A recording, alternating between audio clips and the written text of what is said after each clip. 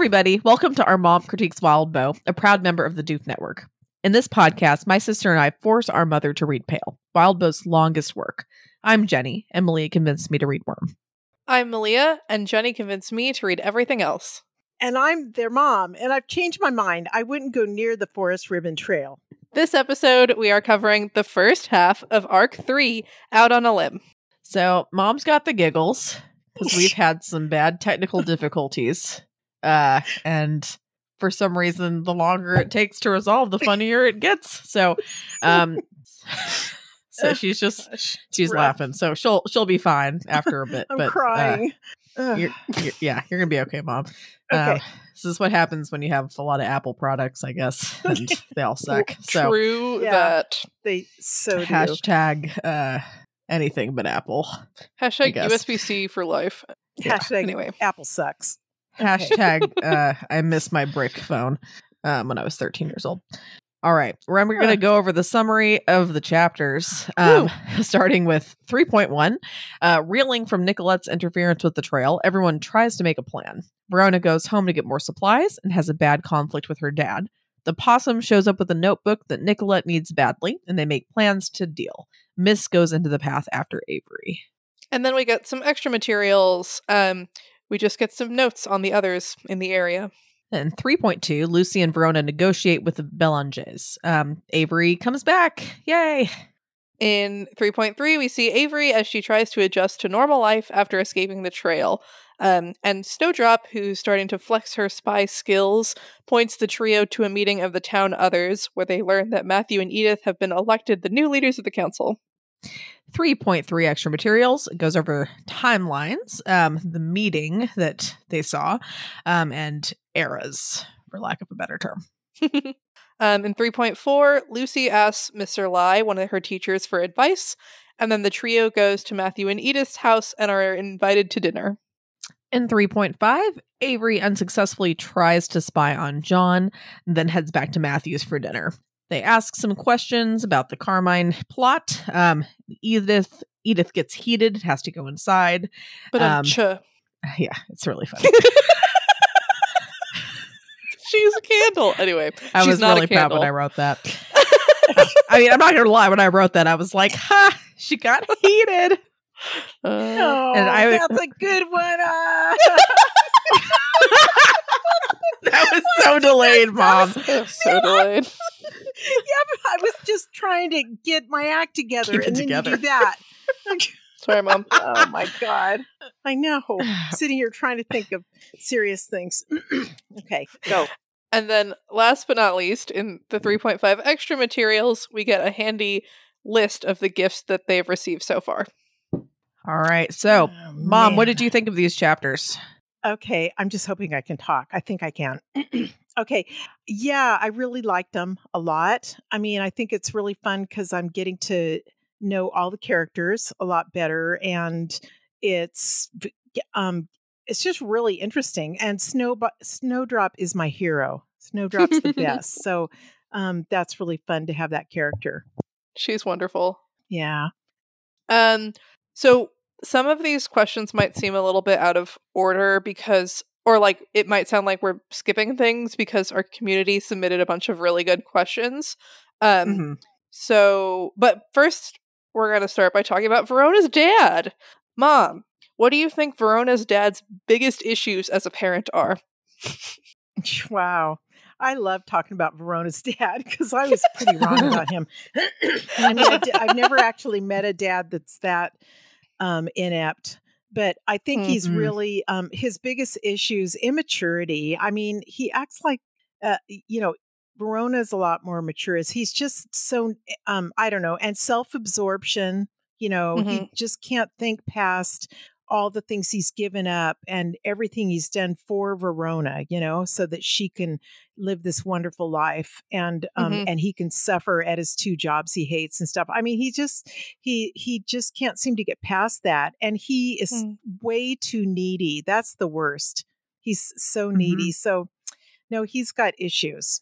Yeah, for sure. He's got a lot of issues. Do you think that he is trying to depend on Verona more like a partner too much as opposed to like a child.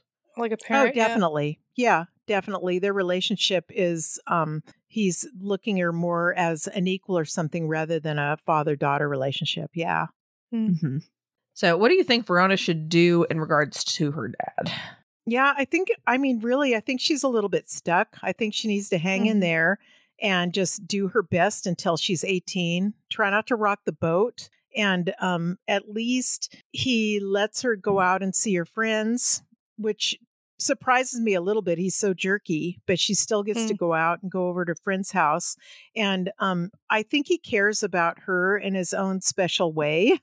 She has she has a bed to sleep in, a place, that stuff is all important to her. And I know her home life is really rotten, but I think she should just hang in there.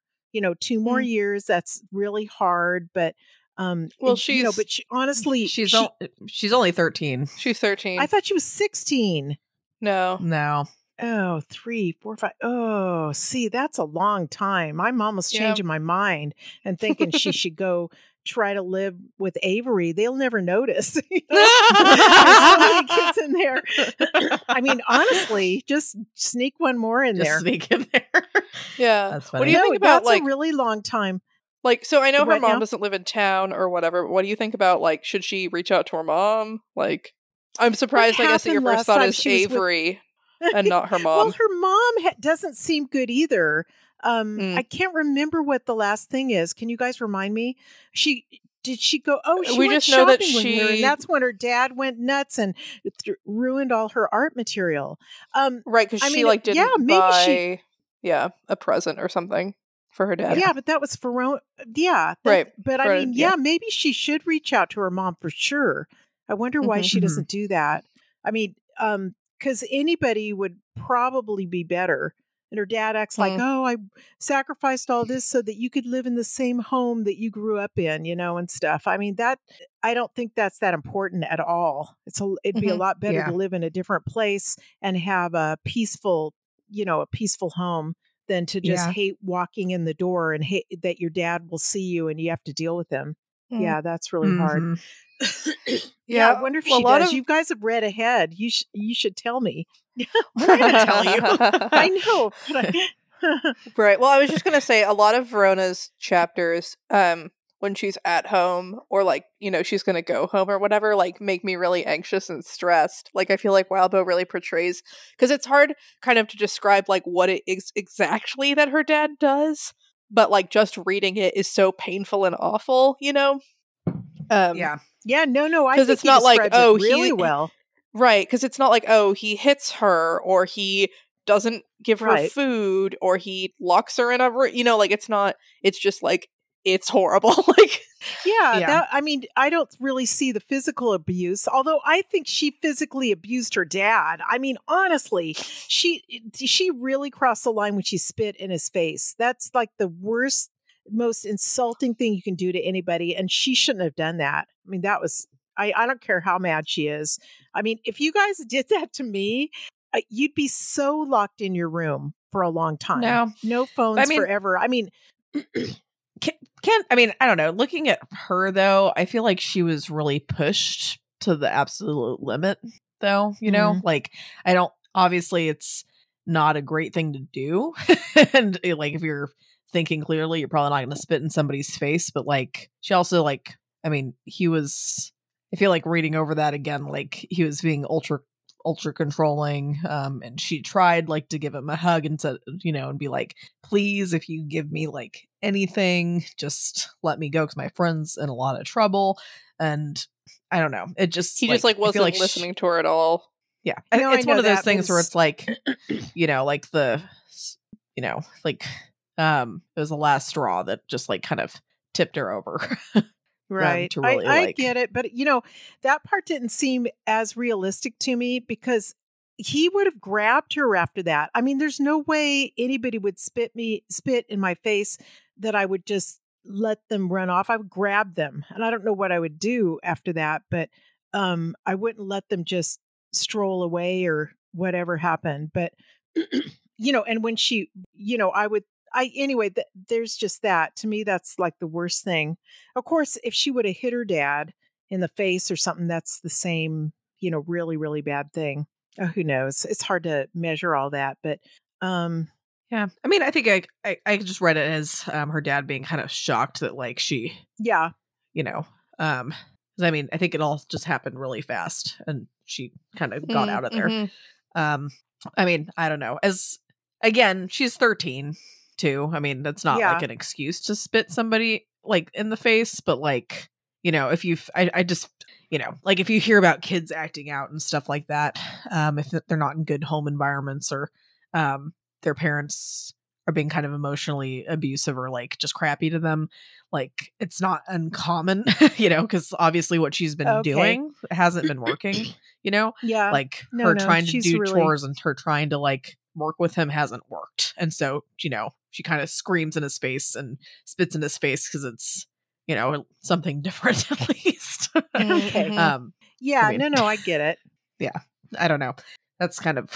Sometimes she doesn't, I mean, not that I'm on her dad's side at all, but I'm thinking sometimes she doesn't anticipate enough what's going to happen. Like those chapters before where she knew he wanted her to mow the front and back lawn, the whole thing. Maybe she just didn't have time, but I'm thinking, man, if you really want to go out and get some freedom, that he's going to insist on the dishes, the lawn, you better just do it. And then, but maybe she really didn't, trying to do all those things so he doesn't have so much ammunition, but he'd probably find something else. He's really so I think needy. Not trying to like poke holes in all your arguments and all that, but No, go for I it. remember at least that section, like she was purposefully like had been doing chores for like 2 hours to try to do that same thing. And when he came home, instead of saying, "Oh, thanks, the house looks great," he said, "Oh, well, you need to mow the lawn." Yeah, no, I remember that. That's true. You could win. And I'm just like, at least if your 13-year-old is, hell, honestly, if your 17-year-old spent 2 hours doing chores, but not to mention your 13-year-old, you should be like, "Wow, thanks, honey. You did such a great job. Like, this is so nice you did this, for me." No, that's as opposed exactly to, right. like, obviously she's not getting anything good from like, she's trying to already head off like, all his, all that stuff. And it's not working anyway. I feel like he'll always find something else. Yeah, no, you're right. He will. But yeah, he needs lots of therapy and stuff. Yeah, and she also needs to get out of there probably. She needs some therapy. Yes, she does. Change. Yes. Yeah. We all do. Yeah, so. That's true. All right. So kind of a different turn. Kind of jumping ahead a bit. So we know about like Melissa. She like fell off the top of the cheerleading pyramid basically and really messed up her leg real bad. And we kind of saw her and her interaction with her friends.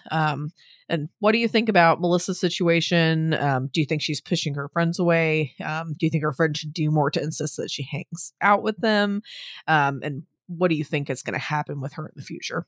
Yeah, well, that's a lot of guessing, but yes, it is. I didn't, really, from just that one, it was, a few paragraphs or pages, and I don't see this big, huge problem with her friends. I think they're just being teenagers and they care about her and stuff, but there's a party or there's friends going over to this one place where she can't follow. And so I see them being a little bit selfish in doing that.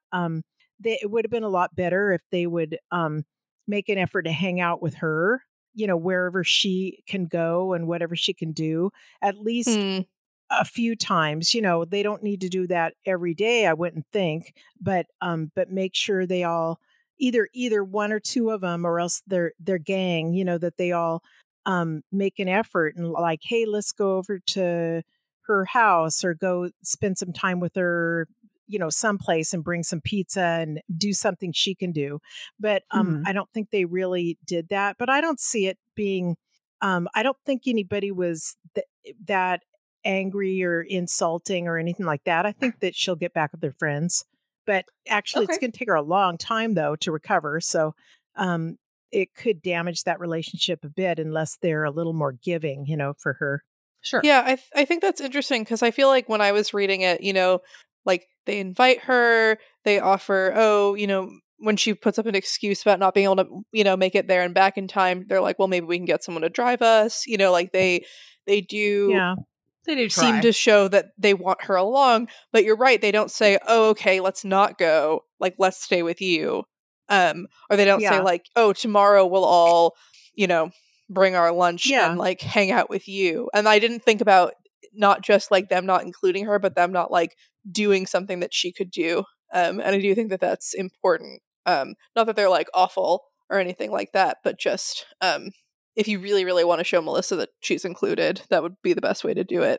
Yeah, and usually there'd be just one person in the group that would be that kind or thoughtful that would maybe think of that and suggest it to the rest of the group, And but they seemed, they seem pretty good. Hopefully that'll happen. Okay. So how has reading Snowdrop's dialogue been for you? Has it been hard to understand her? And what's your favorite Snowdrop moment? Okay, now I just love Snowdrop, and I know everybody else does. I mean, she's really fun and cute, and I really enjoy the dialogue. I mean, at first, it was the very first of it. I didn't get it, of course, but once I turned it around, I really like it, and there were a couple things I didn't get, where I was confused about it.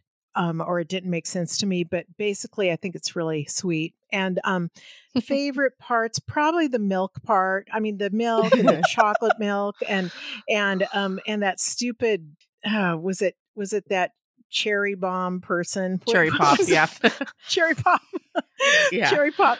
Was that the cherry one? He was like, "Oh, choke on it," or chug it, yeah. chug it, get her some more, And I just thought it was so dumb. And then she's like, "Oh, I hate chocolate milk; it makes me gag." And he's like, "Oh yeah, I'll go get you some," So that part was really fun.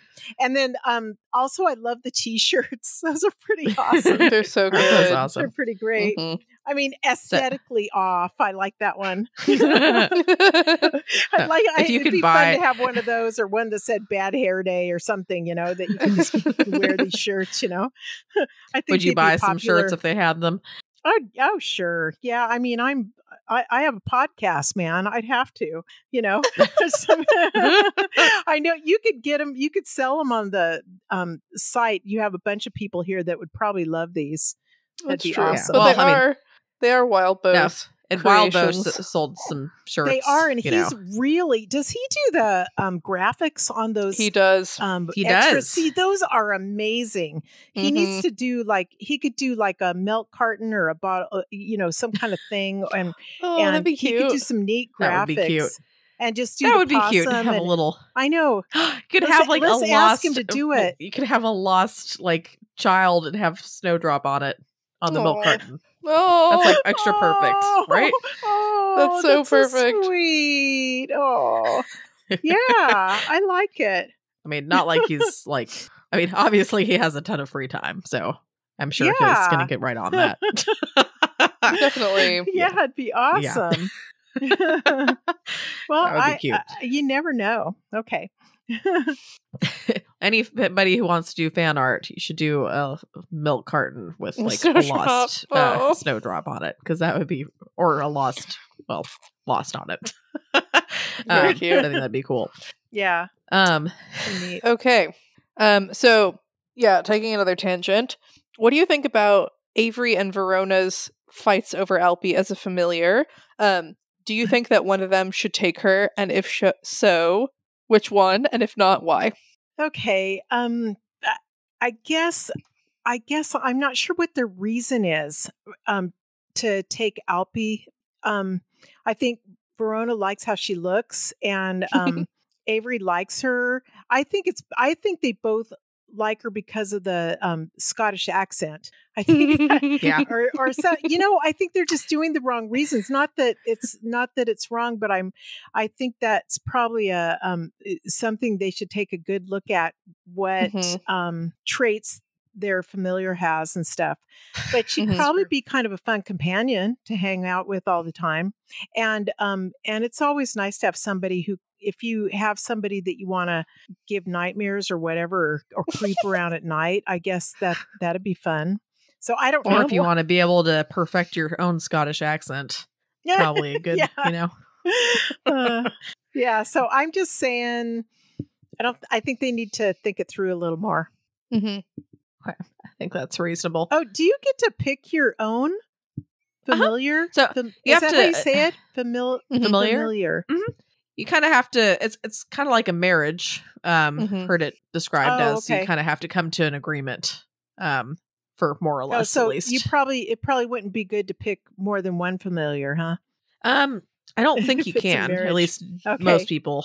I mean, yeah, that might be a lot. Yeah, that might be a lot. It's like you make promises to each other about the type of relationship you're going to have. Okay. There can be benefits to others, and there's also benefits to the practitioner, and often when it's described like akin to marriage, except you can't ever get out of it.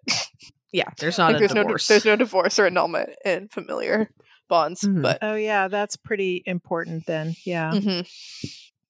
I guess maybe if you're forsworn, but that's true. Anyway, that's kind of I mean, that's not worth it. No. If you're like, I really hate this guy, you're just gonna have to suck it up because that ain't worth it. No. So, also jumping forward, what do you think about the cabin party that Lucy is told about? Do you think they should go? And if they do go, what do you think might happen? Oh, what could happen? No. I mean, no, absolutely not. But they will go because that's what they do. And it's just that definitely something bad's going to happen there. And the weird thing I'm worried about, but maybe I'm off base, but I'm a little bit nervous that they're anxious for Lucy to go because people have been kind of mean to her before and she hasn't had any friends. And I'm wondering, do they really want to be her friend all of a sudden, or because she's doing her hair better or something, or are they going to do something mean to her? What do you guys think? Or I can't ask that. So you think this could be some sort of like prank situation where they're pretending to invite her, but they're planning on being mean to her? Yeah, I'm worried. I would hate that, but I'm worried about that. Yeah. Yeah. I mean, I don't know if she hasn't had any friends before per se, but she's just mostly been close with Verona. Okay. Maybe Avery didn't have too many friends, but Lucy she's had issues, yeah. When they had that, Lucy or Avery was homeschooled. She was at the bottom. Oh, right, okay, that's but true. Lucy, when they had that vote thing, she was at the bottom of the list. That was awful. Yeah. That's true. That was awful. So how does it turn to that for everybody's like, oh, come to it, Lucy? I don't know. I'd be nervous. Yeah, I mean, that thing in particular was like, in terms of like, I think it was mostly like who had a crush on who type of thing, you know? Okay. But that is a good point. That's a good point, yeah. Because that's, I don't know. I think that's valid to be concerned about that. Yep. Something's gonna happen. Something bad's gonna happen. You think so? Yeah, definitely. Well, you guys have probably already read up to that part. Yeah, I mean, it could be anything. The choir could come. The choir. Do you think they will come to this? Do I think they will? Let me think about this. Oh my gosh, that'd be exciting. It'd be exciting. I'll say yes. Yeah. Do you think that they're gonna switch up their? Do you think they're gonna sing some more modern tunes? Oh God. Oh, Christmas is it'd be it'd be cool. Not cool, but but whatever. Is if they were all at this cabin and it was around Christmas time and the choir came Christmas caroling and it went all bad. Oh my gosh. That'd be amazing. Serious. Wouldn't that be amazing? So it could be Christmas time. They could have a party and it's like, oh, we've got carolers. And they start and then it just goes all wonky where it gets out of tune and people start, their mouths start bleeding and their teeth start falling out. Oh gosh. I want to see some Christmas Carol or others. No, yeah. No, that'd be a good chapter. It'd be good. What are some carols they could sing? Let me think.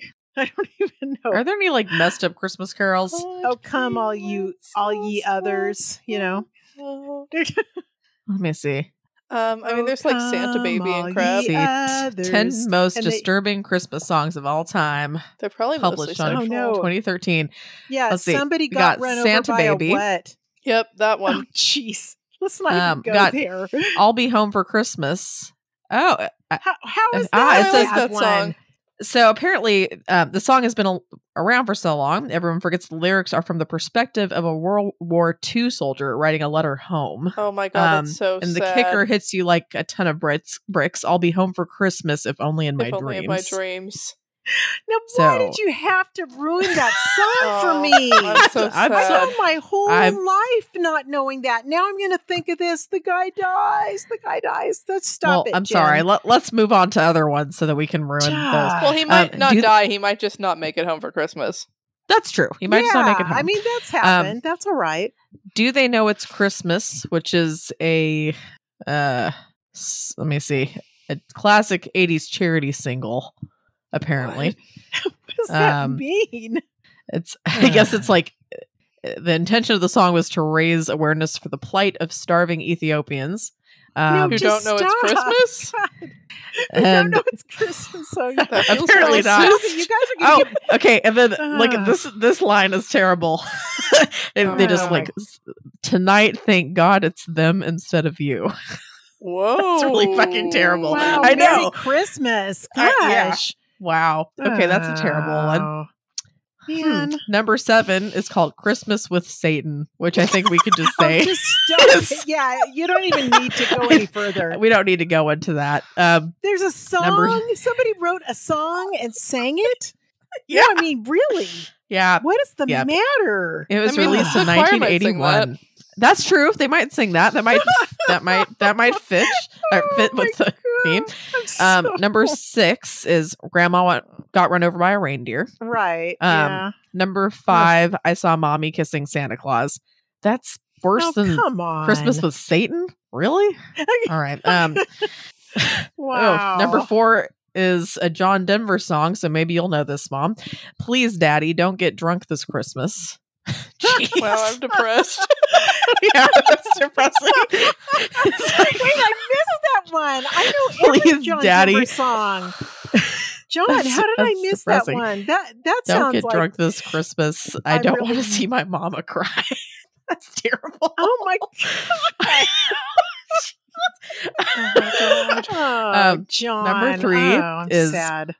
Backdoor Santa, which Ugh. it's says it's a double entendre filled filthathon. Oh, man.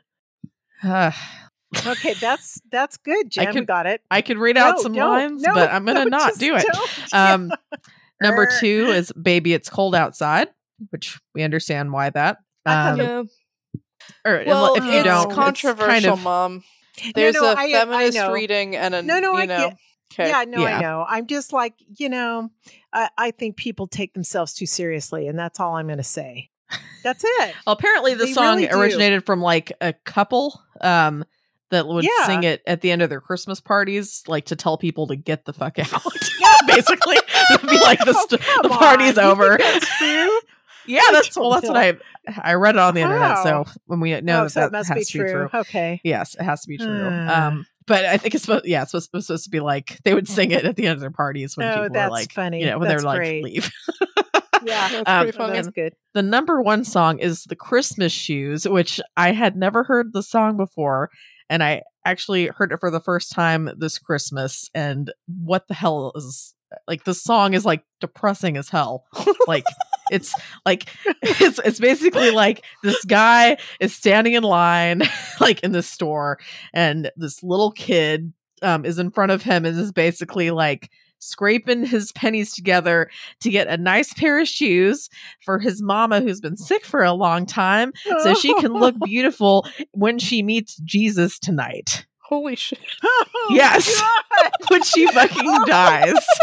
Oh, let's all she's sing dying on together. Christmas. Yeah. Really? It's like, what Now, is that sounds wrong? like a good hungry choir song. I mean, really, what? Oh, come on. Yes.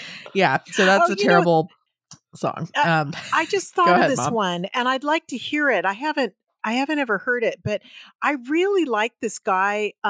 His podcast called Mike Rowe. He's hilarious, you guys, and Dirty Jobs guy. Yeah, Dirty Jobs. So he and this country singer made up this song to raise money for some great charity, and it's called Santa's Got a Dirty Job. And so I heard, but I haven't actually heard it. So I mean, I guess that makes sense because going down the chimney is he's pretty going down the chimney dirty. and probably and flying all that into stuff. bugs occasionally when he right, gets low enough yeah. altitude. No, it's You know. and there's all that they were talking either about reindeer poop flying. You know, you never know. That's true. Reindeer flying poop flying. 24 hours. You know, Inclement just weather. cruising around. Probably some Yeah. smog. You know, that makes a lot definitely. of sense. I like it. Okay. Yeah, so we have to listen to that sometime. But anyway, put that on your list. I know Mike Rowe's actually a really good singer from what I've heard. Yes, he's like an opera singer. He's such a good singer, and he's so funny. And the thing this is another reason I like him, because he gets his mom on that podcast sometimes, and she'll just make us die laughing without even trying. She's like me. I don't do anything to try to, but apparently I'm really funny. Yeah. So anyway, that was Mike Rowe. I recommend him. He's really good. All right. Okay, so carry on. What's another question? Lucy mentions that she's thinking of taking John as a familiar. Do you think that'd be a good idea? I'd say yes. I like John, and I think he'd protect her, and I think they'd so like for the rest of her work life good together. This is a good idea. Possibly, kind of. Okay. I mean, if I just had to say yes or no, I'd say yes. And and they seem to remember a lot when in the beginning they kind of when he held her at gunpoint. Well, it might have been before that. Or after that. It wasn't the gun. I didn't see any big, nice looks between them at that moment. But it seems like, yeah, you're right. No, I still say yes. We're not saying anything. I say point yes. that out for you to think about. Okay, well, cool. it happened. You know, they made it past that, and that's good. All right. Okay. I like it. Okay, good. What do you think about the whole interrogation of Edith and Matthew? Oh, I loved it. That was great. It was really uncomfortable.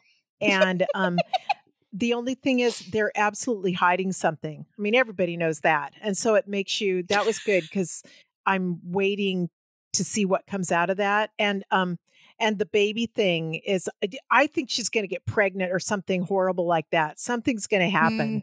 That's going to be, can she get pregnant? I wonder. Well, ooh, wow. I don't know. So I can't even. Well, I don't get it. Well, so she's a spirit, but she's in that body. Oh, she could, right? Right. So I mean, as far as we like, understand, Edith James's body / Edith's body still works. It's still living. Yeah. Yeah. So that's kind of weird. I'm not going to think any further than that, but she could get pregnant and that would be a problem. And then this is the thing that's really it's really going to mess everything up is Matthew saying he has 2 jobs. Edith and Kenneth. I mean, what did that come from? Where did that come from? And Edith definitely picked up on that and didn't like it too much. And so just something's going to explode after this. That is not, Edith's not going to let that rest. So I don't know what's happening with that, but do you think for the next chapter? Are you as suspicious like of Edith as of Matthew, or do you think one of them's like more sketchy than the other one? To tell you the truth, I don't know why, but I'm really suspicious of Matthew.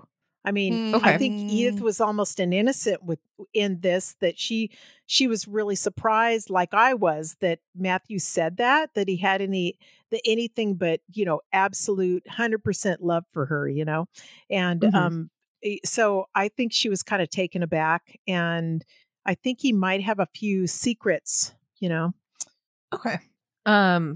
What do you think of Edith and Matthew being elected leaders of the Kennett others, and who would you have chosen? Yeah.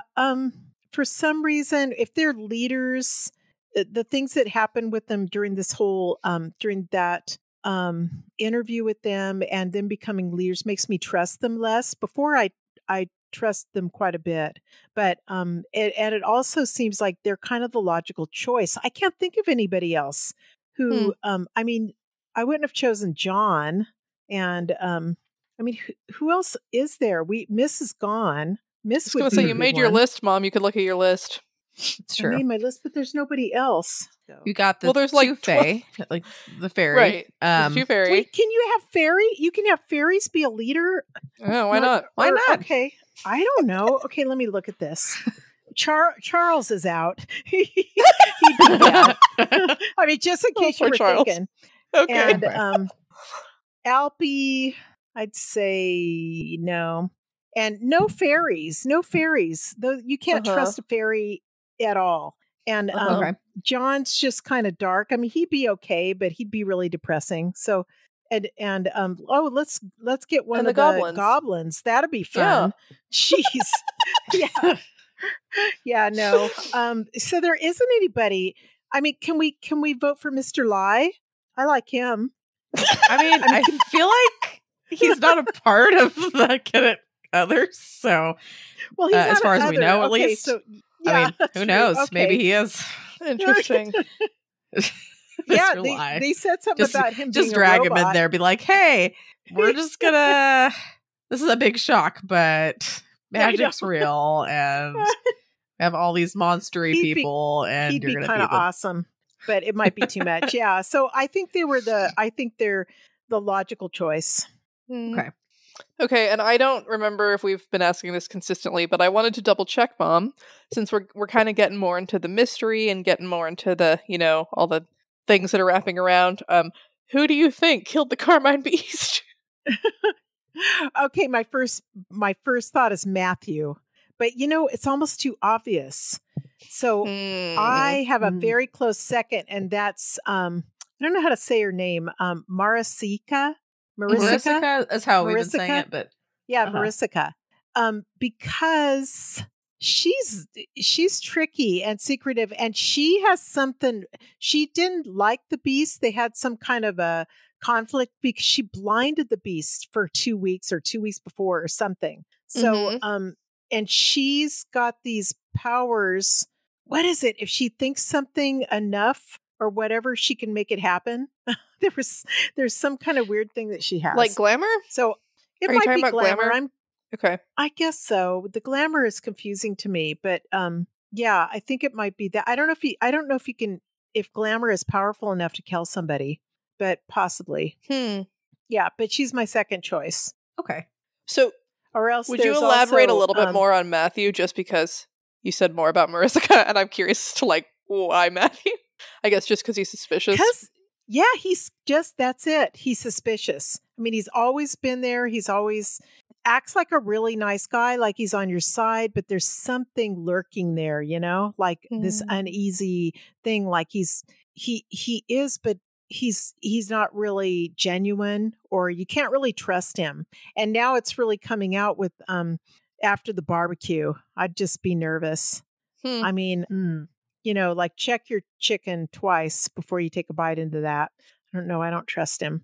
So I don't know. I don't have any, it's like just little hints. Like a gut feeling or something? Okay. Yeah. Or just, it's mainly that shift that he had about Edith. I'm like, oh, what's happening here?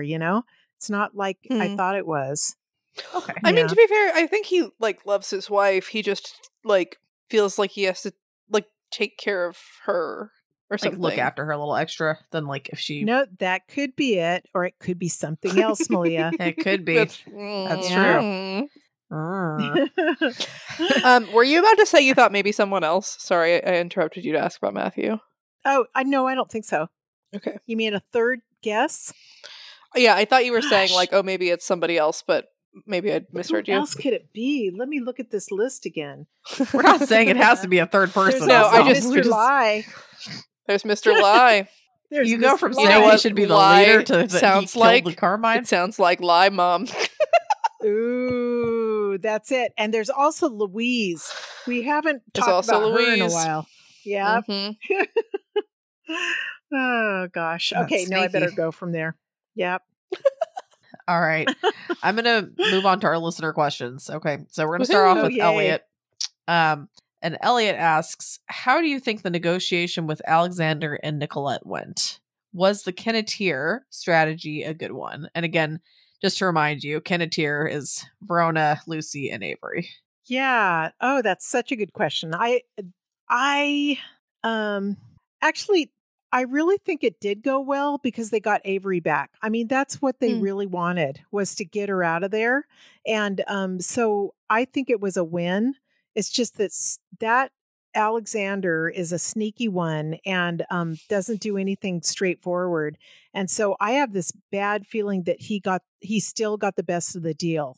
And I don't know how that is. It's probably going to get him when they enroll in his school. They're going to have troubles, and I don't know what that is, but yeah, he's going to have some sneaky things that he worked into this deal that we weren't even aware of. Probably. Interesting. So you think them following the advice of the fairies to like act childish and stuff like that you think that worked pretty well? I don't know if it threw Alexander off his game, though. You know, I mean, it seemed to work, but it worked as far as them getting what they really needed, which was Avery.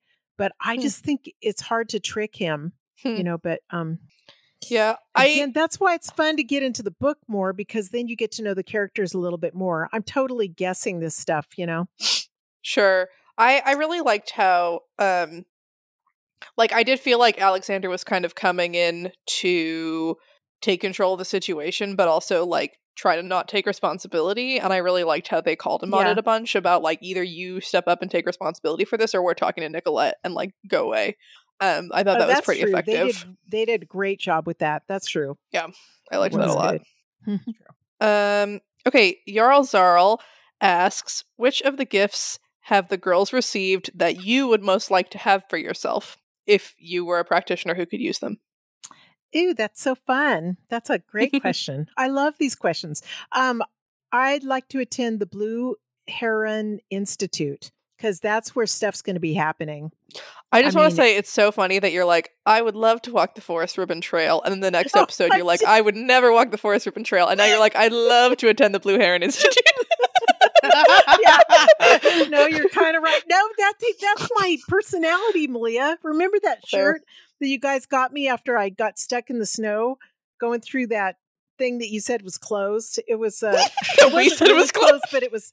You mean it like wasn't the sign? Really close. They had the sign that said it was pretty closed. It was like it was kind of closed, but it was like taped off, wasn't it? No, I think there was a little. There was a gap. There was a small gap. A gap. There was a gap. You shouldn't have gone through, but that's what makes it fun. So I don't remember the shirt.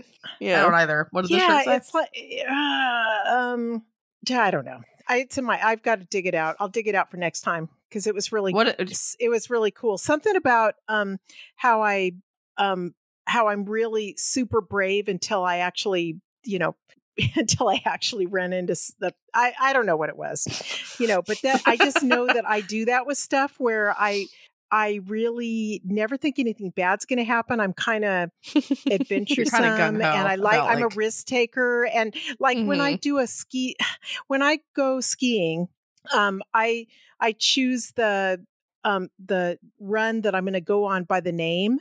And my husband's there, like looking. He stops and he's looking at the map. That's so irritating. It's cold, and he stopped, and your hands are cold. You have to get your hands, maybe even take your gloves off, and you have to just stand there while the wind's blowing and everybody's whooshing by you. And he's like, let's look, And to me, that's really irritating. You just go if you find this.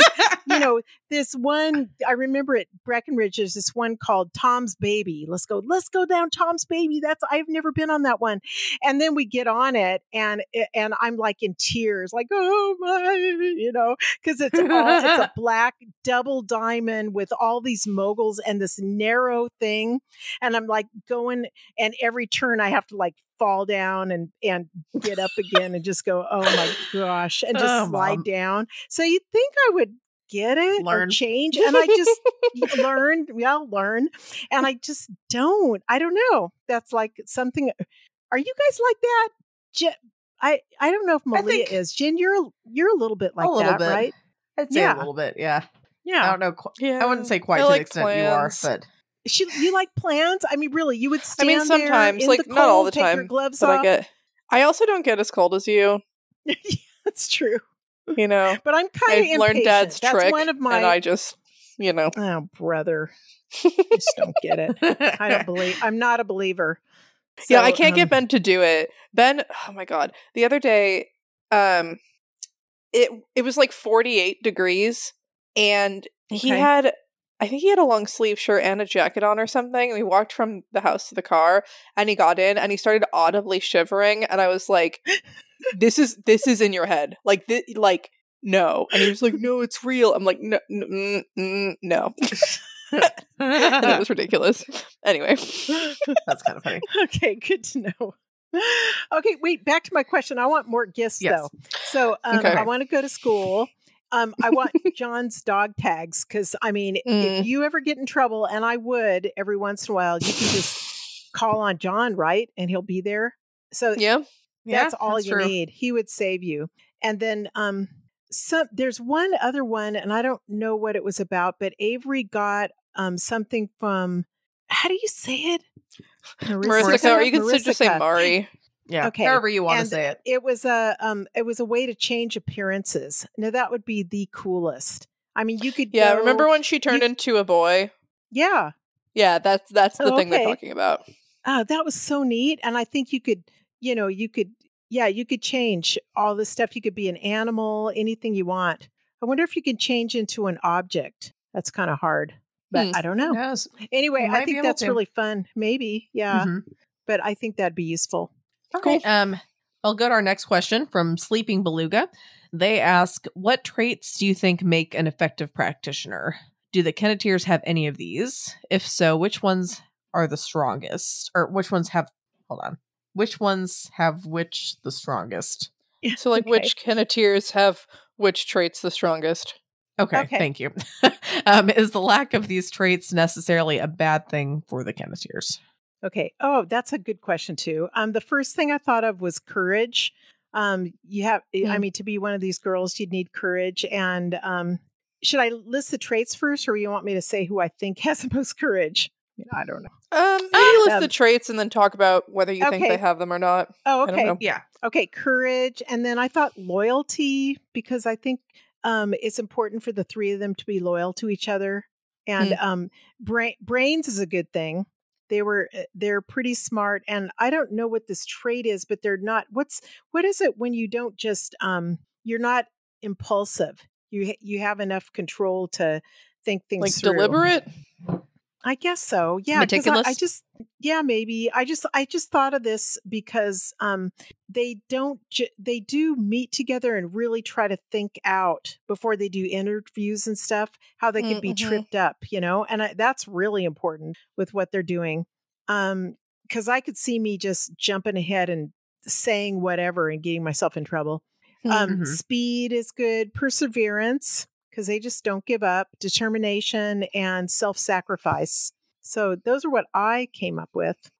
Okay. So do you think it's important that all practitioners have all these things, or just the Kenneteers? Because, do you think it's important for practitioners in general to be loyal? No, I was thinking of the three of them. Okay. Practitioners. So I'm thinking about all the, Matthew's kind of a practitioner, right? And sort of, he Charles was one. Yeah. Charles also was one. Is John? I mean, who else is a practitioner? No, John is Nicolette and Alexander are practitioners. Oh, that's right. Okay, let me think about this. I mean, courage has got to be a big one. Loyalty, probably not. Yeah, I was thinking more of the three of them. Brains would definitely help with brains and speed, perseverance, determination. All four of those would be important. Self-sacrifice, not necessarily, because you can, that's good if you're in a team and you really have these friends you want to protect. But if you're just on your own, like Alexander, you don't need to do that. You just want to, you just want to win. So, but now that I think about it, Avery, this wasn't part of the question, but Avery going into that forest ribbon trail, reminds me of me going down Tom's baby. Because it's kind of like, because she just thinks, oh man, I don't want to pass up this opportunity. This will be adventure and amazing and really interesting. And that's what that's why the last podcast I was like, yeah, I'd so be there. And now this one, I'm like, there is no way I'd go near that thing. Because I'm sure I didn't go down Tom's baby a second time. That was it. Tom's baby. Yeah. Anybody near Breckenridge, you try that one and let me know what you think. Yeah. All right. Rough. Leave a comment. Yeah. Would you do it? Yeah. Or have you done it? Did you regret it? Yeah. Did you pick it just by the name? Did you regret it? Yes. Yeah. I want to know if anybody skis and picks the trails just by the names. So you don't look at the, at the symbol? At the symbol at all? Oh, well, I'm kind of cocky. I thought I was good enough, except I'm kind of good enough to do black in a really awkward way. I can get down without breaking something, but I'm pretty much an intermediate skier. I can do black, but double diamonds is just like not a little too much. Not a good place for me to be. Yeah. But I'll still do it. I don't know. I mean, I'll do the back bulls, but I'm old already. I'm talking more about, 20 years ago. I don't know what I'd do now. I might still do it because it's probably my last chance by the time I got up skiing again. That's true. You've never been rescued before.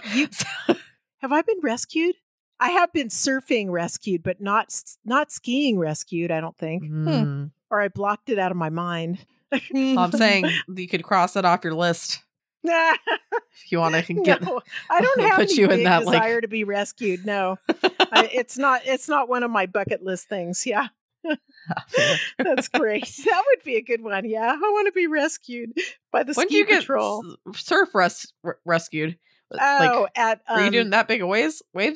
Oh yeah, it was. And the sad thing was, who was with me? I think it was Cheryl. I always get my friends into this, like, oh, this will be so fun. And this one was Makapu or else Sandy Beach. It's Sandy Beach. That was Sandy killer. Beach. That's such a bad beach. I'm an idiot. Yeah, and the red flags were out. People die like, there. Like that's like the number one fatality beach in Hawaii, isn't it? Yeah, I'd say probably. Yeah. Oh my God. It was dumb. And the red flags were out. And so, I got my friend. I'm like, okay, now's a good time. Go, go, go, go. You've got to get beyond the waves. And we did. And then we realized it was with Cheryl and we couldn't get back or we'd die. Mom. And so after like a half an hour of just treading water, we were way out with the waves. I think the lifeguard got nervous about us because I don't think I was asking for any help. I think we were just like, crap, what are we going to do? So the lifeguard comes out. We're like, oh, good. All happy. And he gets us and he basically pushes us into a wave. So we just died there. Got thanks a lot, buddy. And so we both just like tumbled onto shore, swallowed a bunch of sand and water. I'm like, and then had to do a report. I'm like, oh my God, that was brutal. I mean, yeah. So it's not quite the way I envisioned being rescued. So I was picturing like a jet ski or something. He just literally almost killed you. Cool. Like, here you go. That would be really cool. No, it was the lifeguard on his board, got out there and just basically like was kind of grouchy, like, okay, get on, and takes us all the way out to the wave thing and then pushes us off so that we tumbled into the surf. It was insane. Dang. I know. All right. That's some tough love right there. Yeah, tough love. Yeah. Yeah. So I can cross that off my list. Did that. Yeah, but he was probably just irritated, like, these stupid howlies going and trying to be cool, getting out in the waves, and they don't know what the heck they're doing. And I'm tired of this, and so he probably knew that we'd make it okay, which we did. Probably, it kind of hurt my pride a little bit, So. So at least if you had a jet ski, it might hurt your pride, but you'd look cool on a jet ski. Oh, absolutely. Mm-hmm. Yeah, no, I'd be okay because I'd be like, yay. Yeah. It's funny. Yeah. To follow up on the question, do you think Avery Or I thought, were you pinning the different traits you came up with to the Kenneteers, or? Yeah, I didn't even get there. So Okay. so Avery's the speed. Mm-hmm. I can't say she's the brains after what she did. So I'll say well, she did like me. No, she's good, but she's like me. So she's the speed. Perseverance, I think I'd say Perseverance is Lucy and Avery. I can't give that to Verona because Verona keeps wanting to turn into a cat. So I think she keeps wanting to give up. And determination, who would that be? Lucy's totally determined. Avery too. I don't know about Verona. Yeah, I don't know. Self-sacrifice. Avery is right there. Lucy would do it too. And I don't know about Verona. Poor Verona. This is harsh, Mom. Well, I'm trying to self-sacrifice. She's probably, they're probably all three. Loyalty, yeah, they're all three loyal to each other. And courage, they've all got it big time. Yep. Mm-hmm. You guys agree?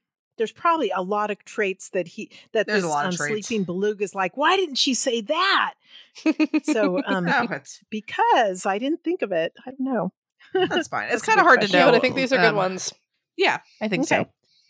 Okay. So Megafire asks a wonderful question that I love. Which of the Kennet others would you want to have over for dinner? That is I love this question. That's wonderful. And I would invite Megafire, first of all, over for dinner because I just think that'd be fun. Yes. And I like John and Miss. I would have them over.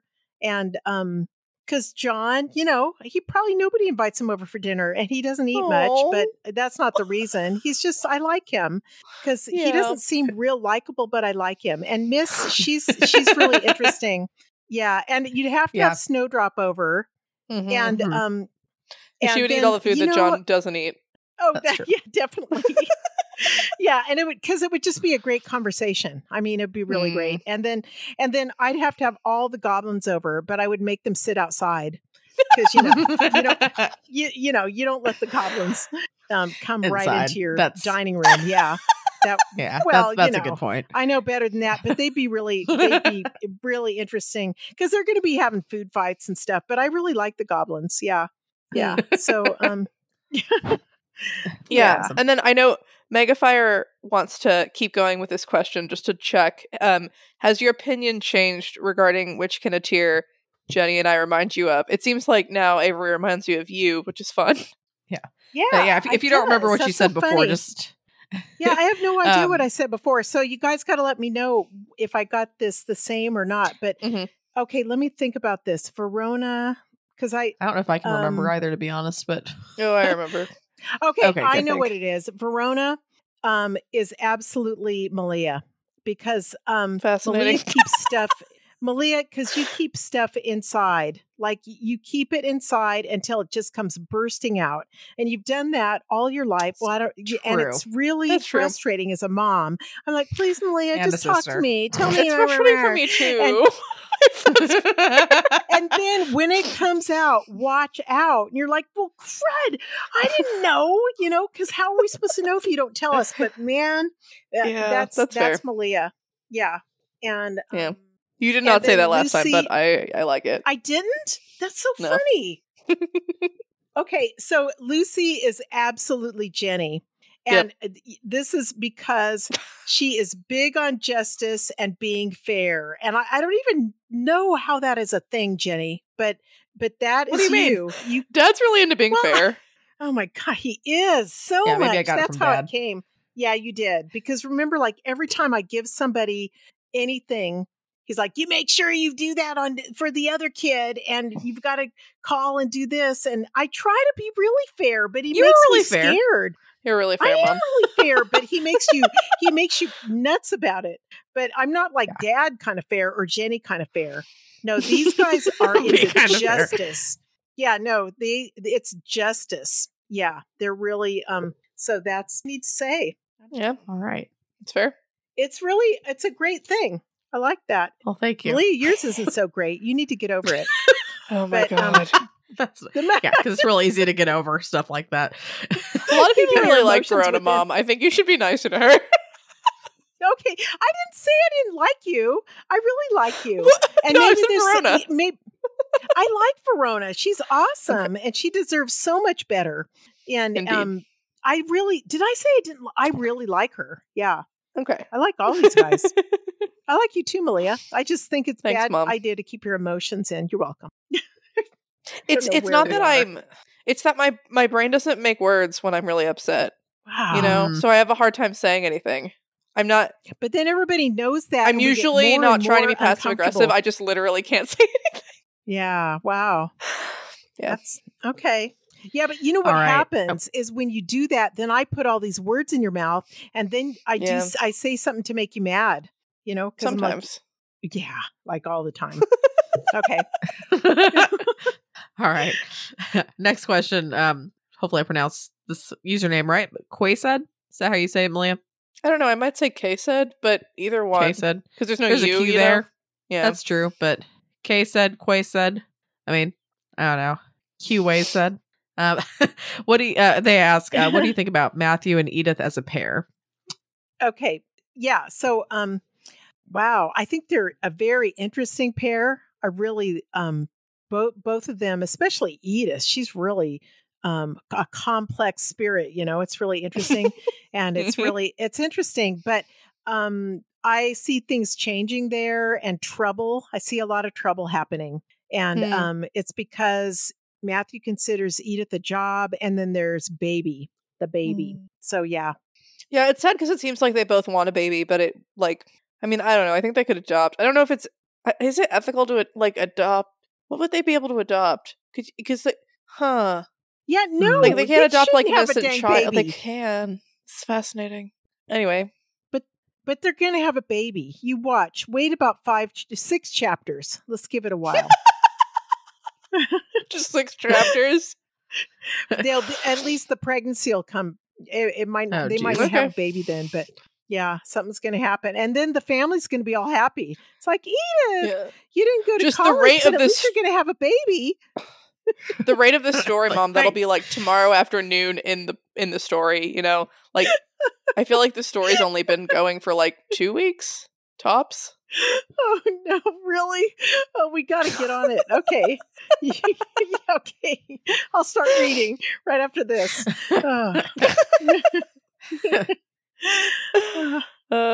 Anyway, I'm easily impressed. Ass for your final thoughts on Miss now that she's gone. Do you think she had the girl's best interests at heart? Was she secretly evil? Is she coming back? Etc. Okay, and that's the best name. I'm easily impressed, and I'm glad you are. Mm-hmm. And no, I don't think she was secretly evil. I think she was pretty straightforward. She seemed to have the girl's best interests at heart, and she was such a neat character. Even though she's gone, I feel like she's going to pop up later. I mean, she's that because she's going to escape. There's something's going to happen, and she's going to escape the trail again. And remember how she did that? And how did she do it? Somebody else had to go in her place, or something happened. Mm-hmm. No, but what was it? I don't remember. Oh, it was like somebody was walking up steps and they missed a step, and she stepped into their place. So what happened to that person? They're probably still there. Yeah, so she'll probably do it again. Okay. I mean, because she needs to come back. Okay. Well, it's interesting. I feel like you were very suspicious of Miss either the last time we talked. So you just are like, now she's good. Yep. Do you think it's because she decides to do this thing for Avery and leave that you think, oh, okay, she's probably good? Okay. Yeah, that's what made me think that. Yeah. Cool. Doesn't mean I won't change my mind later when she comes back. Next question is from Coro, and they're asking, say that the 3 of us were living in Kennet, and instead of picking 3 teenagers, the council opted for a more traditional coven of 3 witches and 1 family to awaken. What masks do you think each of us would pick, and how would we specialize given the others available and needs of the situation? Okay, so this is a really fun question. That would be really fun for the 3 of us to be in this. So for Jenny, I picked a mouse, and I had to pick this because when she was a little girl, much to my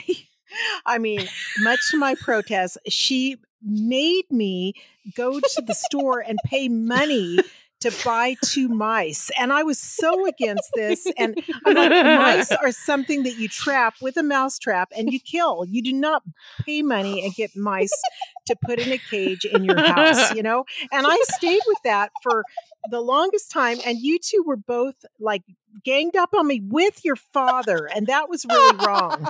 And so dad would look at me like, he'd come in like, what do you think? I think it'd be good for them. A little mouse. What harm could that be?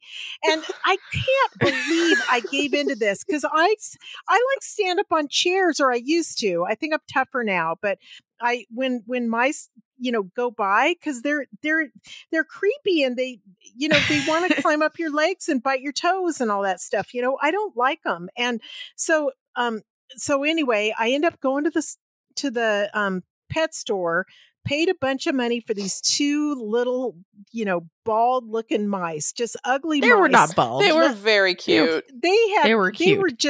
They were so not cute. And they were Lily and white spot on her head, and that was so cute. Did you realize that you named your daughter the same thing as you named your mouse? I just realized that. Lily. I did not name her after the mouse. I've just always liked the name Lily, but Liliana is a more new name. Yeah, but we call her Lily. I'm going to think of that mouse now every time I like the name. Her. I like the name. And okay, so Lily was my favorite mouse because she was the cutest. Oh, brother. Okay. Yeah, she had a good spot on her forehead. That's an oxymoron. Wasn't there also a Scabbers? Oh, yes, yeah. Did you forget about Lily that? That's the rest of the story or something. Well, anyway, Lily got lost. Guess what happened, you guys? So the next morning we wake up and Jenny's like, Lily's gone. I'm like, what? What do you mean she's gone? And so they had taken her into the bathroom, which is supposed to be like a safe place where you could close the doors and play with these mice on the floor. And somehow Lily found some little teeny hole underneath the sink and disappeared. So Jenny's all upset, crying. I'm like, I'm sorry, so. Yeah. Well, because apparently mice are also social creatures and they need another mouse to be around or they'll get really sad. That's why there were 2. Yeah. So I was so ganged up on. So I had to be a good mother so that I didn't traumatize her for the rest of my life. I had to go back to the pet store again, buy another stinking mouse. And so then it was like 3 days later, and who appears but Lily? Where did she end up coming? It was at the bathroom or back in the cage, or what happened? I don't know. But I was just like, Jenny's like, Lily's back. I'm like, oh my God. So then we had 3 mice. So we had 3. 3 mice, 3 blind mice. I mean, really. And so in this stinky little cage, and I don't know. I just, I can't get over that. But anyway, that's why Jenny is going to be a mouse. No, thank you. That's reasonable. So Jenny's a mouse, and her little what are they?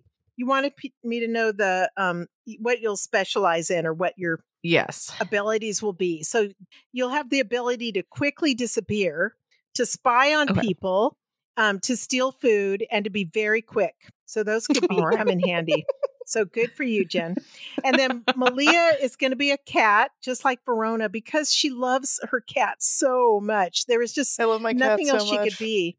Yeah, there's nothing else she could be. So we're going to have a little cat mask, and then she's going to have the ability to jump really high and to be really sneaky and have sharp claws and 9 lives. I'm done with it. So that's Malia's thing. Yeah. Okay. And then me, I picked a monkey because I just like monkeys, They're fun. Like in the zoo, who doesn't go over and just watch the monkeys forever? Because they're so funny. They swing all around. They can escape. They're really fearless and really playful and fun. They also have a nasty side of them that I think some of them will spit at you or something, but I just think they're really fun. I think it's throwing poop, but yeah, probably both. Oh, that would be bad. Yeah. Okay, just to ask, if you just off the top of your head, if you had to pick a mask for Dad, What would you pick for him? Dad. Dang. Okay, it's got to be. I'm trying to think of a New Mexico one, like a coyote, but that doesn't really work. Our dad's from New Mexico originally, so yeah. I just want to pick something big and like an elephant that could just plow down whatever is there. You know, plow down the fences and keep going through everything. And I see that. I can see that. An elephant's kind of fun. Yeah. Okay. Yeah. And Cool. he never forgets. That's for sure. He never forgets. He remembers everything. and he can plow through everything. Yeah, he's really strong. Never forgets. And he likes to have hose fights. I don't know to think of other things. The important things, you know. Yeah, the important things. Yeah, so I mean, he could probably be a real power hose fight thing, if he really needed it, and it'd be like those firemen or the guys when there's riots, that the policemen that do the fire hose at everybody and just blow them off their feet and stuff. He could do that if he needed to. That'd be good. Cool. Yeah. Okay. Okay. Shin the 7th, Shin V something, asks if Alexander invited himself over for dinner and offered a spot to me and Jenny at the Blue Heron, how would you respond, Mom? Just based on what you know now. Okay. Also assume that we're children and not adults. Yeah. Oh, your children? Because if it was now, I'd say, go ahead and go. Because we're adults. And just, record the whole thing. So that you can, because he's tricky. And if you were kids, I'd be like, yeah, let's go. But I need to be the chaperone because, I mean, it's kind of an opportunity to go over and get a free meal, and it'd be interesting. And just trick you in. Not just one free meal, Mom. Like as in, like you're going to the school for like summer school. Oh, I was thinking dinner. Okay, wait a minute. No, he's come. Okay. He's come for the free meal, and then he's offered that. Mm-hmm. Oh, and he's offered summer school. Yeah. Oh, brother. Yeah, I think I'd let you guys go. Yeah, I just give you a bunch of instructions before to watch after each other and to be careful. And I think that's neat. All right, cool. So we may come back to a similar question later and just see I usually if let you guys do stuff. You've had a lot of. It's an opportunity, So yeah. Cool. Excuse me. All right. So, our last but definitely not least question is from Wildbow himself. He specifically was saying he was having a conversation with his dad over the holidays, and he remarked that there's some things he doesn't get in Pale in the discussion around it. His dad thinks there's some baseline understanding of fantasy worlds, Dungeons and Dragons, and magic that a lot of the audience gets that he doesn't. What degree do you think the story leans on assumptions about reader knowledge? And do you think some things need a clearer explanation? I love this. That's great. And I'll be careful. I'll try to be careful because I think the first thing I have to say, though, is that back to that, who would I want to have over for dinner? One for sure, I'd love to have Wildbow's dad over for dinner. With everybody else, and we could sit at the senior table instead of a kids table. We'll have a senior table, and we could talk about how all these kids are on their phone too much and blah blah blah. All those things we're supposed to talk about. Because I'm kind of with him. It's this the stories are probably more difficult for me to get into because a lot of the vocabulary is new to me. And like others, familiar, agar or whatever that is. I don't even know how to say it. Augur. Augur. And I finally made a list to understand it better, so I don't have to keep going back, to the chapters and stuff. And I think that's a lot of my problem. A lot of it is probably my brain too, that it's harder for me to remember everything and to get it all. But part of it is when you give us like a new page of stuff, there is a page of details that are all new that we're supposed to get, like the Forest Ribbon Trail. there were 5 objects, and it was all, or the gifts, and there was this one part about fairies, and there's these different kind of fairies and different kind of fairyland or something. Mm-hmm. And I finally was like, am I supposed to remember this? And I didn't, but I started writing it down, and then I thought, oh, just forget it. And I think you're going to go into it later, and it sounds really interesting, but part of my brain kind of clamps up because I'm thinking it's just too much stuff to remember, and I can't remember the last thing. So that's where I'm having trouble, and I'm kind of with Wildbow's dad. But one thing, the extra materials help a lot, and so I'm really starting to go back to those a bit, and I love the drawings. The drawings are wonderful. You should do t-shirts. So yeah. So okay. Yeah. I think well, what I was going to say is I do think that like things like familiar and stuff, like I was a lot more prepared for, but with like the forest ribbon trail, I don't remember exactly, but part of me wants to say that I had the like extra materials notes or whatever it was on the forest ribbon trail open while I was reading that section. So it's not like, I think even for people in the community, he's doing things at a very high level, but we're very into like digging through it and opening up a bunch of pages, as opposed to just kind of like reading it more casually, maybe. Mm-hmm.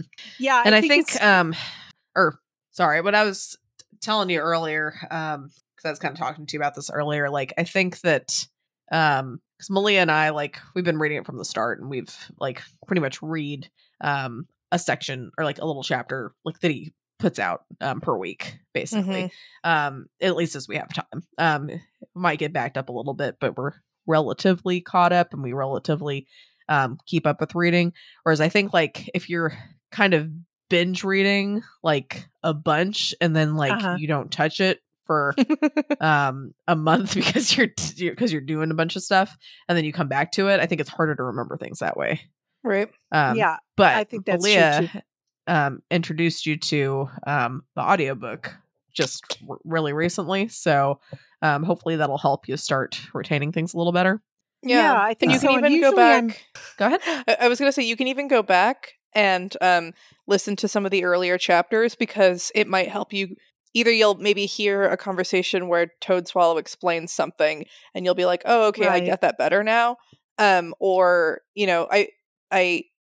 you'll pick up details, because even with the podcast I do with Jenny, I'm listening back to our old episodes to fill out the prediction tracker. And there was something today where I was like, oh my gosh, that thing, I forgot about that thing. I bet it's coming back to the story. And like, it might help. Oh, that's neat. I mean, shoots, I'm supposed to be the one that like kind of knows what they're talking about on that podcast. And like, I still forget a bunch of things that we've gone over, or haven't, don't fully understand things 100% until someone jumps in and explains it. So it's not like just you. Okay. Well, and I'm more of a visual learner, but I think having the audio, after I read it, will just make it sink in a little better. That the guy who's reads it, by the way, I can't remember his name, but he's really good. He does a great job. And so it's actually a group of people. I'm not sure which chapters you listen to. But there's this group of fans who they all sign up for different chapters, and like record a chapter and put it up. A couple of them do it like fairly regularly, and there's definitely one or two people who are in charge. But yeah. And especially for like, that's neat, non-professionals, it's really awesome that they take the time out of their lives to do it. Yeah, no kidding. Really love it. He did a great job, so that'll be great. And maybe it'll help me get my steps in, huh? It might. And then go do that. One other thing that was interesting that you were saying about having both of your things open, you guys have been telling me I should get two what are they called? Monitors. Get a monitor. See, I don't even know. I'll wait till you guys come over and hook it up for me. I have no idea. But I'm just, one thing to point out that, well, wait. One thing is that Wildbow's dad and I, when we were in school, we took notes, like in a binder or in a notebook, and then we go back and highlight things and do stuff like that. And I would never be able to take a class and take the notes on my computer. It just doesn't, it's not that I can't type fast enough. It's just that my brain likes it better, written down. It sinks in a lot better for some reason. And I think part of it could be an aged thing where, it's just, it's hard for me to go back to those materials and switch back and forth without having it printed out and certain things highlighted or something. And that's like a guess, but I wonder if that's a little bit of what our problem is. I don't know. Maybe. I was going to say, one problem with you getting another monitor is you would just open another 50 tabs that you'd never close on it. You should see how many tabs everyone I've at got home, open. you should see 10, her 20, computer 30. because I don't think that she's ever closed a tab before without like you know what I have, but I her found this to. wonderful thing called history, and you can be God. like, oh, go back and open your 34 tabs. I'm like, yes.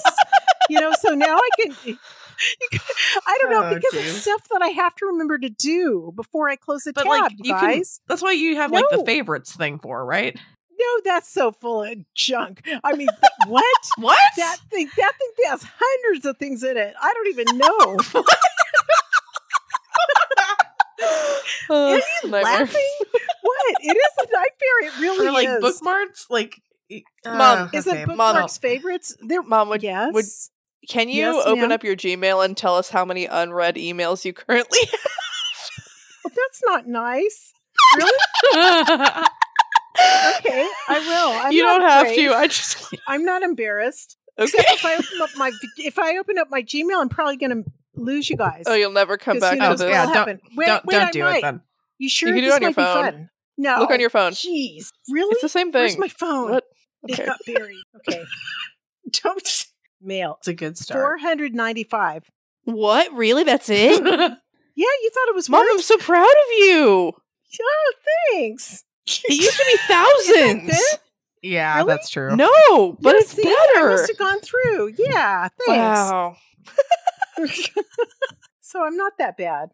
That's great, Mom. I mean, Good to know. I'm proud of you. Good to know. It's not great, but it could be worse. Good. Now So I'm there worried you where go. they all went. Where did they all go?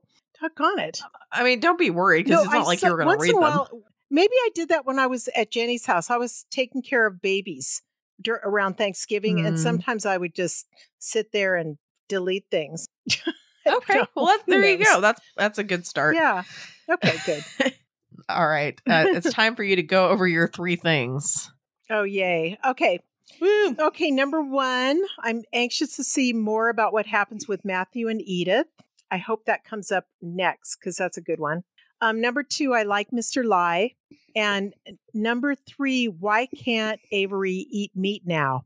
There's something happening. Do you want to take that one, Jen? No, you don't I feel like know I've been yet, talking do you? a lot. You can take it. Yeah, they've kind of gone over it a little bit. She's sort of talked about it. I mean, she was describing how, she comes out of the paths and she was thinking about the wolf who wanted to eat her and like thinking about it eating the stick and thinking about it eating Snowdrop and how like she was willing to just like bring this little possum into this trail to like sacrifice it for herself, and just like the smell of meat and everything is like grossing her out.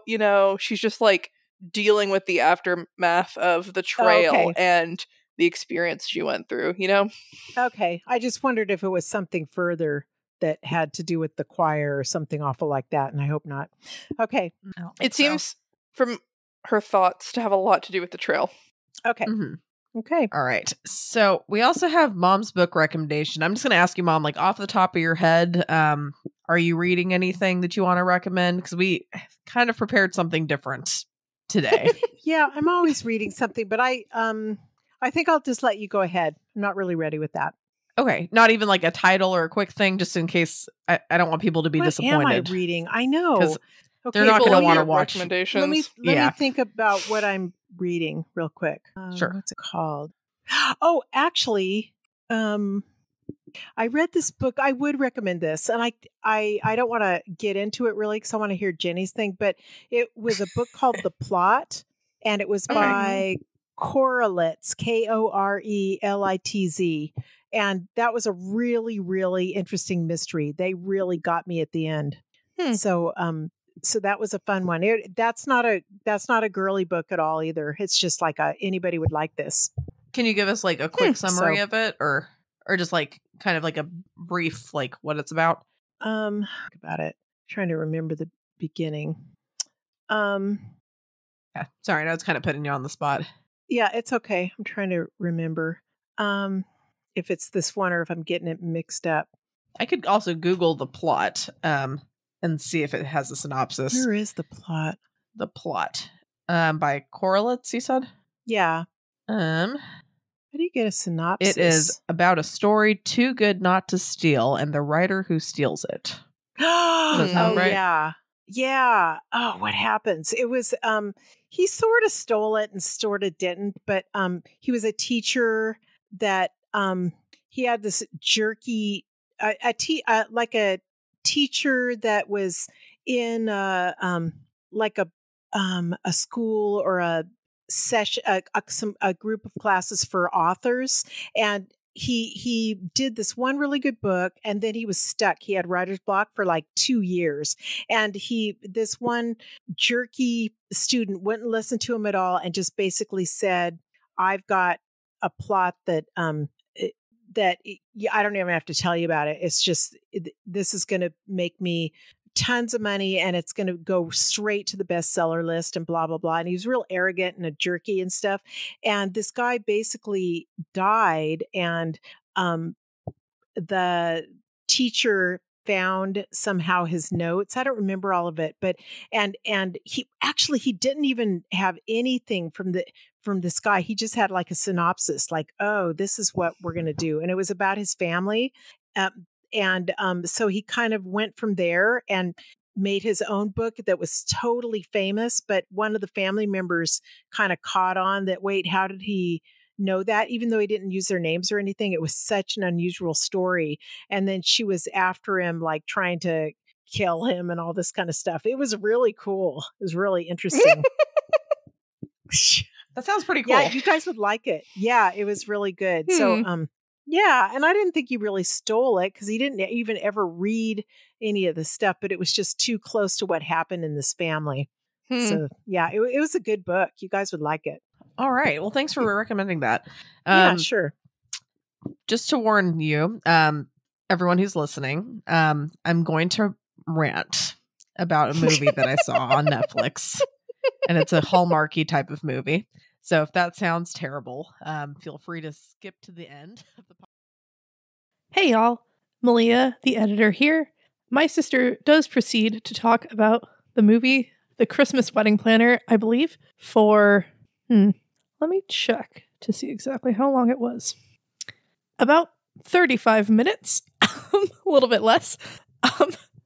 And we decided that it's very long and very hilarious. She recounts the entire plot of the movie.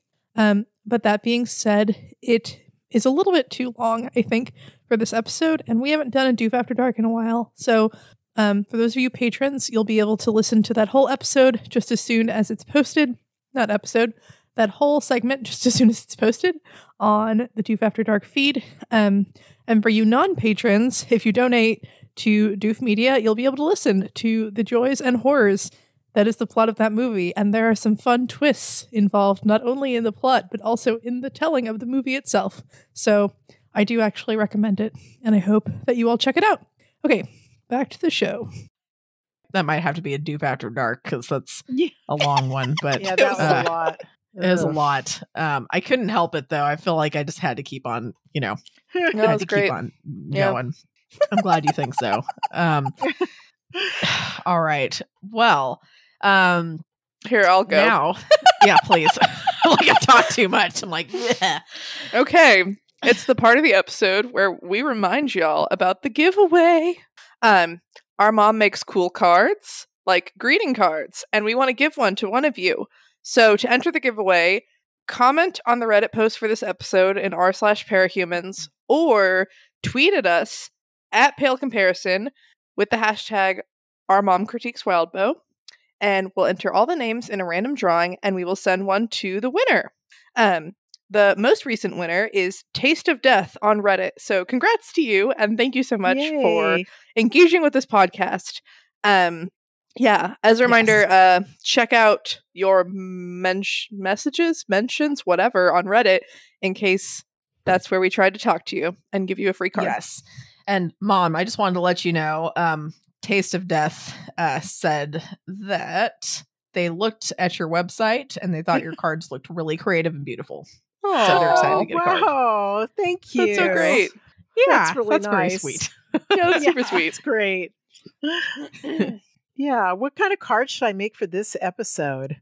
Should be one of the things I got. You can make like a if barbecue. Anybody has, a barbecue's good. Yeah. I did want to make milk. the eyeball necklaces, but I missed that one. Oh, milk would be good, or the t-shirts. Yeah. So anyway, I got to think about it. Got to think about it. Anyway, we ready for the outro? Indeed. Yep, that's your first, Mom. That's me. Okay. Thanks for listening. If you enjoyed this episode and you'd like to help support the podcast, please subscribe, share it with your friends, and leave a rating and review. If you'd like to support Wildbow, go to patreon.com/wildbow. And if you want to support me, check out my blog at www.createwithcheryl.me. You can also check out Pale in Comparison, a podcast where Malia uses her knowledge of Pale to guess what happens in Pact, one of Wildbow's other web serials, and I try to not give anything away. In addition, check out all the other great shows in the Doof Network and support us at patreon.com/doofmedia.